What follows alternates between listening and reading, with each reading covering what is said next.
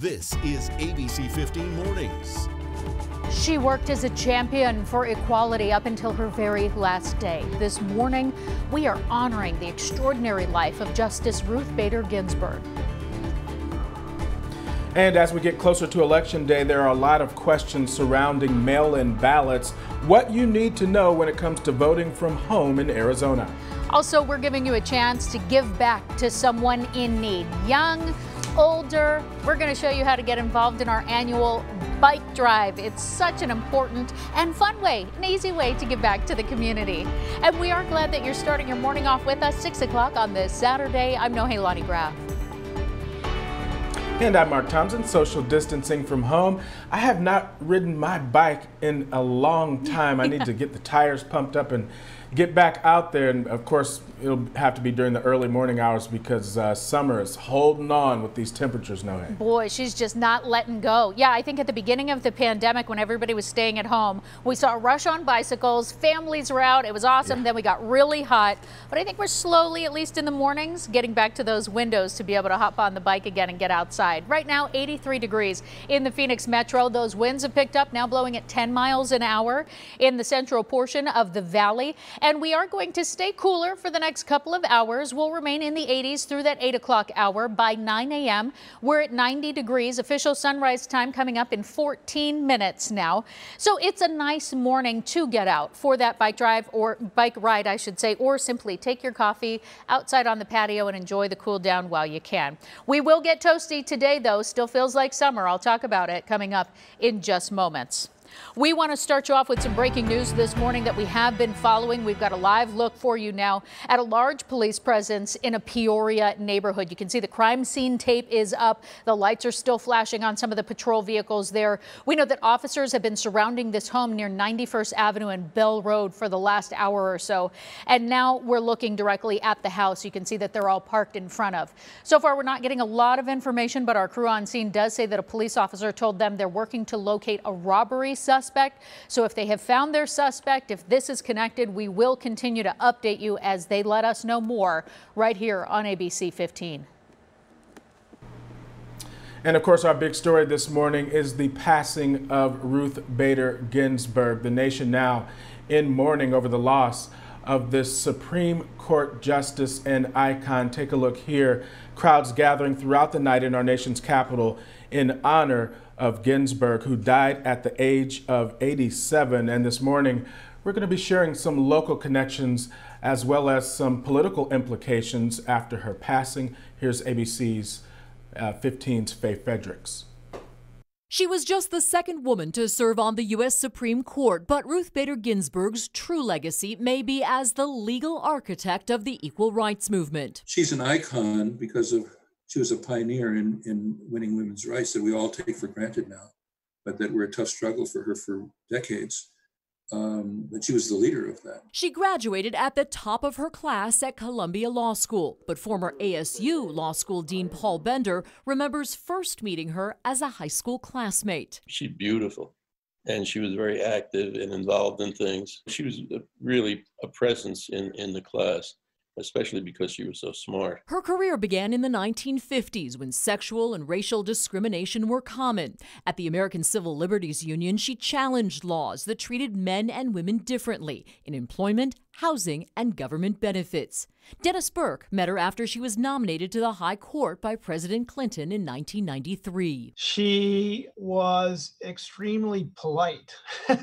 Burke was a Senate Judiciary Committee staffer then. It was an expression, I think, a reflection of her respect for the system and how the process worked and the role of the Senate. As a Supreme Court justice, she was best known for writing the far-reaching decision that struck down the Virginia Military Institute's men-only admission policy in 1996, a case argued by her former classmate, Paul Bender. It's a very, very strong opinion. I think it's probably the strongest opinion the court's ever written about why you can't discriminate against women in that way. Small but mighty, she worked throughout cancer treatment in 1999 and again 10 years later, becoming something of a pop culture icon in recent years, the subject of a 2018 documentary, RBG. On social issues like civil rights, abortion, and separation of church and state, Ginsburg was a consistent liberal, yet she won the admiration of many conservatives for her grasp of the law, carefully considered opinions, and powerful sense of humor. She got along with members of the Senate and her colleagues on the court because she had such a wide array of interests, and she also had an ability to enjoy life and joke with anyone, regardless of what their judicial persuasion was. Ruth Bader Ginsburg, passing at the age of 87. She truly was an American icon, and the tributes for Justice Ginsburg continue to pour in. A political battle, in the meantime, is already brewing, though, over her replacement. The flags above the Capitol and the White House have been lowered to flat half-staff this morning. So many from across the political spectrum also honoring Ginsburg's work as a champion of equality in a quarter century on the court. She led an amazing life. What else can you say? She was an amazing woman. Whether you agreed or not, she was an amazing woman who led an amazing life. She practiced the highest American ideals as a justice, equality and justice under the law. And Ruth Bader Ginsburg stood for all of us. Speaker Nancy Pelosi calling her death devastating, adding Ginsburg embodied justice, brilliance, and goodness. Former President Bill Clinton, who nominated Ginsburg to the High Court in '93, tweeted that she was one of the most extraordinary justices ever. The American Civil Liberties Union, where Ginsburg directed the Women's Rights Project in the '70s, said she leaves a country changed because of her life's work. And of course, now the question becomes, will a nominee be pushed through before the election? And if Biden wins before he actually takes office? Senate Majority Leader Mitch McConnell says that a Trump nominee will get a full vote by the Senate, but that is in stark contrast to his approach back in 2016. This nomination ought to be made by the president we're in the process of electing this year. As my parents taught me, by both words and deeds. McConnell led the charge in blocking Merrick Garland back in 2016. That was an Obama nominee. At the time, he said the American people should get to decide by waiting to see who is voted president. Now, keep in mind, Garland was nominated in March. Any potential nomination now would be at least 6 months later than that. One other note, President Trump actually announced a new slate of 20 potential nominees just last week in the event a seat opened on the Supreme Court. Now, we have reached out to both of our Arizona senators to see if they would support a vote on a nominee before the election. Senator Martha McSally tweeting the Senate should vote. Senator Kyrsten Sinema not addressing the vote, but she did tell us Ginsburg inspired her and countless others. And our state getting a lot of attention this week from the Trump campaign, and the president, his daughter, and the second lady and the vice president all coming to town. Political experts say it's what everyone has expected, with many polls showing Biden in the lead. Vice President Pence hit on all of the major talking points during his visit. President Donald Trump rebuilt our military. President Donald Trump has stood every day with the men and women who serve on the thin blue line of law enforcement, and we are on track to have the first safe and effective coronavirus vaccine before the end of this year. That vaccine timeline is, of course, still up in the air. There are now just 45 days until Election Day and exactly 2 weeks left to register to vote. Time now 6:09. Let's turn our attention to that most accurate forecast. Want to give you your Valley Activity Planner for the morning. I'm going to give you the green light if you want to go for a run or a bike ride this morning. Hiking, I am still going to give you the caution light, and that's just to be mindful of the temperature and the hour. We will hit triple digits by noon, so by then you should be off the mountain because we will get toasty today. 104 is that forecast high. Our average for this time of year should now be in the double digits, 99, so we are about 5 degrees above the average. average. But fortunately, we're also about 10 degrees below the record, which was 111 for this date. You will also notice today some breezes in the morning hours, 5 to 15 miles an hour here in the valley, with gusts up to 25 miles an hour. Very similar conditions up in the high country, but the timing will be different. So I'll talk about when we'll see the strongest winds here in the valley coming up in that full, most accurate forecast. All right, no, hey, thanks. It is now 6:10 on your Saturday morning. Results from this year's presidential election, they're going to be coming in a little bit differently this year. What to expect on November 3rd, that's coming up. Also still ahead, the CDC taking back a message sent out about COVID-19 testing. We'll tell you what they have to say now.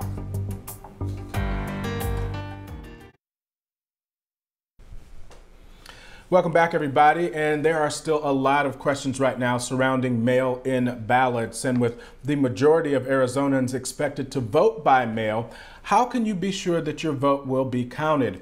ABC 15's Nicole Valdez goes one-on-one with the Secretary of State about her confidence in our voting system.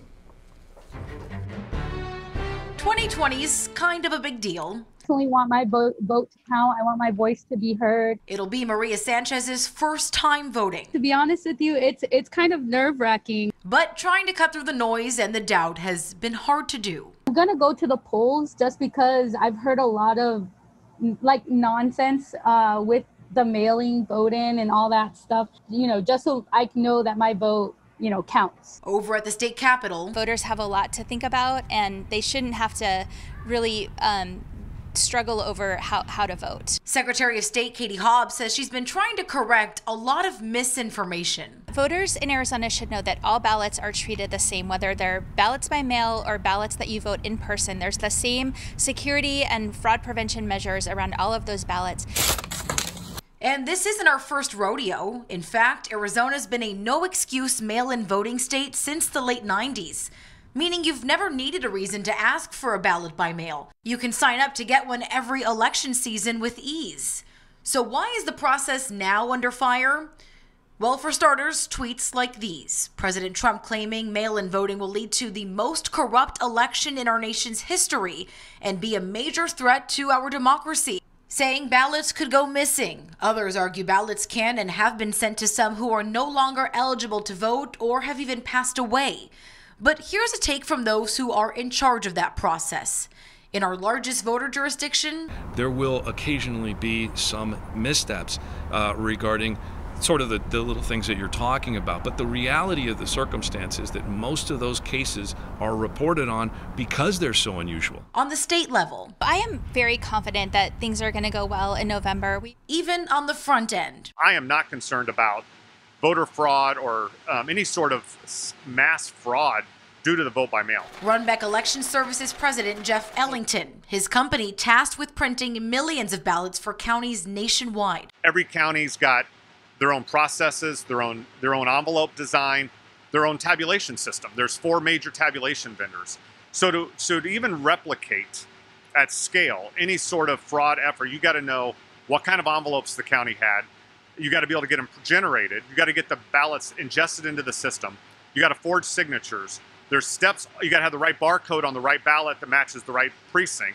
There's steps all along the way that prevent any sort of fraud from happening. Still, the choice is yours on how you want to cast your ballot. In order for me to really feel comfortable and really almost like accept that I voted, it would have to be in person, because I don't want there to be any misunderstandings or things like that, because this election is really big to me and I really want to, you know, get it done right. And the U.S. Postal Service recommends if you do want to vote by mail, you get that ballot in by October 27th, 7 days before the election, to make sure it not only gets there in time, but is counted in time. But we've told you before, that doesn't mean you have to send it back by mail. Instead, you can walk into any vote center across the county or go anywhere with a secure drop box like here. Questions, problems? Email us at yourvote@abc15.com. I'm Nicole Valdez, ABC 15, Arizona. And election night might not bring immediate results in some races, and that's because of the way that Arizonans are voting. There are a lot of different ways. Now Maricopa County is laying out which results you will see and when. So here's some very important information. At 8 o'clock on November 3rd, 1 hour after the polls close, the first tally will be posted containing all early ballots received by the Saturday before Election Day, in this case, Halloween. The next update between 9 and 11 on Election night will come from all votes cast in person on Election Day. The county will continue adding to the totals after 7 o'clock every night that follows Election Day. They say the later updates help make sure that votes are counted in as few days as possible. Let's get to that most accurate forecast for you now in case you want to get out this morning and get a run. And it's actually pretty comfortable out there. We've got 80s in the Phoenix metro area. That official sunrise came up at 6:15 this morning, so we're starting to see that first light of dawn. By 10 o'clock, though, we're in the mid-90s. It'll be breezy, so that'll help keep it a little bit more comfortable, but it is starting to get a little bit toasty by that time. And then at 2 o'clock, we're at 102 degrees, and we still haven't reached our forecast high. Live temperature drop right there in Tempe, now down to 79 degrees. So we've got a little bit of cooling now that we're sitting right at that sunrise time. It's down to 73 in Chandler this morning, 76 in Apache Junction, same temperature out in Surprise, but we've got 80s across the central portion of the valley this morning, still comfortable. Across the state, more 70s to our south in Gila Bend, Casa Grande, Tucson, Safford down to 70 degrees. Show lows starting the morning off in the low 60s, and we're in the 50s this morning in Flagstaff, nice and crisp up there. Our valley planner looks like this. So we'll stay in the 80s through that 9 o'clock hour. Then the 90s show up. We'll linger in the 90s until lunchtime, and then we warm to triple digits, 100 degrees at noon, 101 by 1 p.m. Also, we are going to notice some breezes picking up today. So that forecast high will stay at 104 for Tempe, Glendale, Mesa, and Gilbert. It'll be 102 in Apache Junction, Fountain Hills, 103 in the Deer Valley neighborhoods, 105 though out in Goodyear and Levine. Remember, our average for this time of year as we get closer to the official start of fall should be in double digits. Mother Nature just not quite ready to let go of her summer feels just yet, though. We'll continue to see triple digits to our south, 103 in Casa Grande, 103 in Ajo, 107 the warmest spot in the state in Yuma, and very similar temperatures to that up to northwestern Arizona.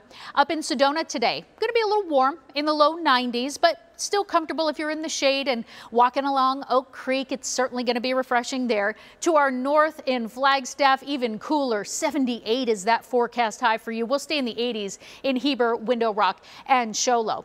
Now, if you are staying in Flagstaff through the weekend, we're going to continue to linger in the upper 70s for the next several days up in the high country. It is going to be windy up there today, and then on Monday and Tuesday, there's a slight chance for rain in the forecast, but only about a 10% chance as some moisture moves in and helps drop our temperatures here in the valley. But as for those breezes today, we'll notice they'll be strongest here in the valley in these morning hours leading up to lunchtime. So it's a windier morning, and then they'll die down in the afternoon.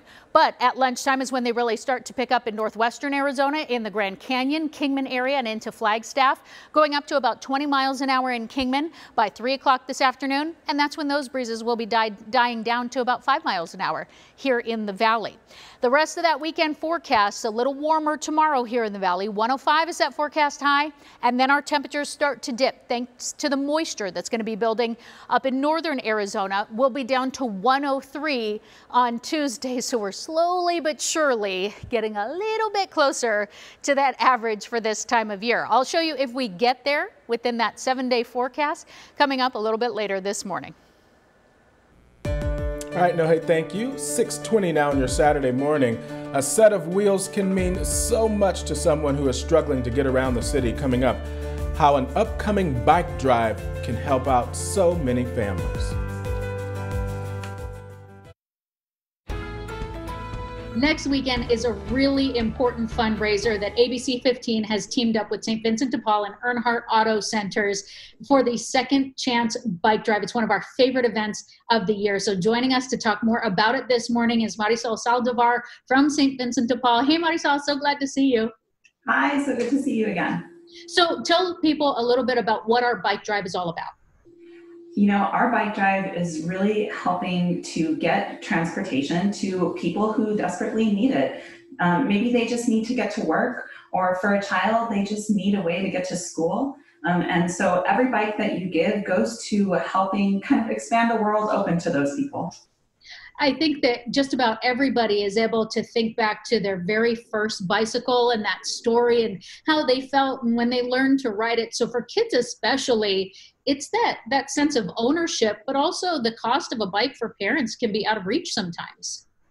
Oh, I know. I mean, I remember riding around, hanging out with my friends. How many childhood memories do we build on a bike, honestly? We want to be sure that everyone has those experiences and that everyone has access not only to those great memories, but for adults to more jobs, to a means to get to the grocery store and get amenities for yourself. So that's what bikes do. One of the really great things about this too is that to donate, you don't have to go out and buy a brand new bike yourself. You've actually got a great story. You guys, you and your husband are donating your bike. I know. So look at this bike. Everyone has, well, maybe not everyone, but so many people have a bike that's hanging around in their garage. This was my husband's bike. It was hanging around in our garage. And this is what we're going to donate on September 26th. We live right here in Avondale. There is an Earnhardt dealership so close. And so we'll be dropping this off that morning. And the other thing to notice, this was the bike that he used to get to and from school when he didn't have a car and he was a college student. So he remembers what it was like to need those two wheels. And he knows that, you know, it served him well. He has a great job now, and hopefully this bike can serve someone else in the same way. So things are a little different for our Second Chance Bike Drive this year. Normally we would do kind of a month of donation days, but this year we're doing one big donation day. So tell folks how they can participate. Yeah, so like I said, September 26th, that is the day. Make sure you mark it.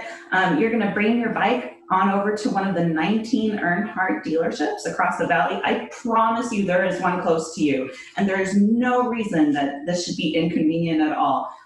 Load the bike up, go and drop it off. There are volunteers there at the dealership ready to accept the bike.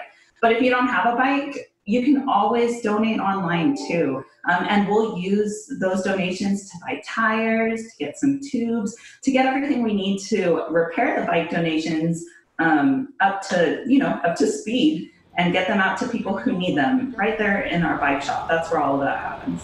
And that's the other important part of this too, is that whatever you do donate, if you donate a bike, new or used, you don't have to be the handyman yourself. That's why the donations are so important, because you guys are going to help fix them up.